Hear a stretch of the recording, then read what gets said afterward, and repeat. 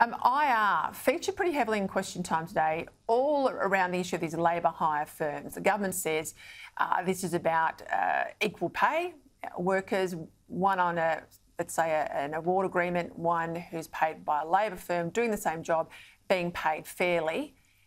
The building sector, particularly miners too, they say, no, this is about taking workers away from labour hire firms and funneling them through union agreements and boosting union numbers. BHP's come out. They said this change will cost them $1.3 billion plus across their operations. A lot of concern from business. This is the first sort of chip we've seen in 12 months with the government where they're actually speaking out, and there's talk of them running a fairly significant media campaign. Where's this going in terms of politics, do you think, Andrew?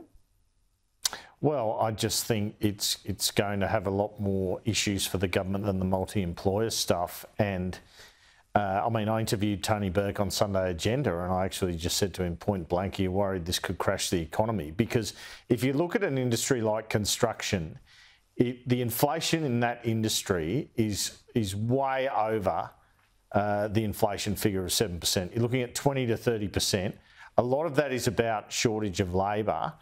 And that's that extra cost that's built in includes a lot of these construction firms using labour hire firms.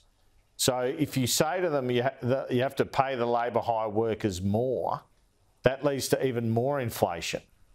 So that's the risk. It's not the greatest time, frankly, to do this. Now, the government keeps saying, look, if we raise wages, it's not going to affect inflation. That's just pretty difficult to believe, frankly. So it has to be measured. It has to be careful if they're going to do this. Burke argues that he will do that. He's consulting. But there are massive dangers here in the government pursuing this. Now, Burke's argument is to, look, this was an election promise. We have to do it. OK, but, I mean, the economy is in a very precarious position.